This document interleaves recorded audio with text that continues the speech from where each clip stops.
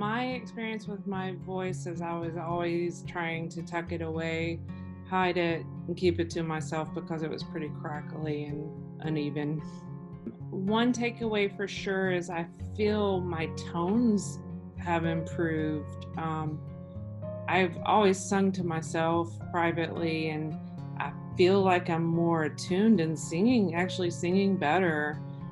The humming and the tones of each chakra was very powerful. I'd never worked the meditative sound like internally with my body like that before.